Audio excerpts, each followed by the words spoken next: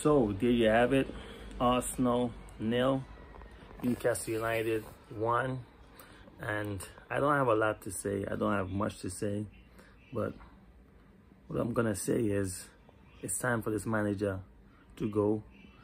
None of these players, except with the exception of Declan Rice, could hold their head up. Saka was trash.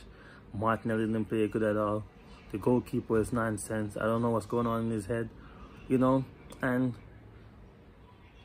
we do need a different manager. You get me? So, well done, Newcastle. Even though you didn't score a lot of goals, you sure just horrible we were by, you know, taking the chances. I don't want to hear that, oh, it's a foul, VAR this, VAR that. Arsenal was horrible, and you know, you have to really question the manager.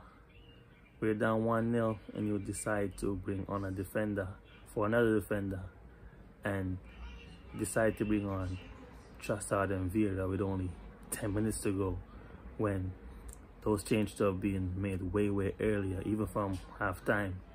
You get me? So I'm not satisfied. It's time for a change in management, because he's not gonna win us any trophies and he makes bad decisions. So what can I say, man?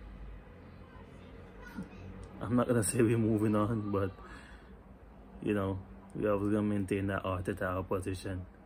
You get me? So like, share, comment and subscribe. Freedom Vlog FC. I'm out.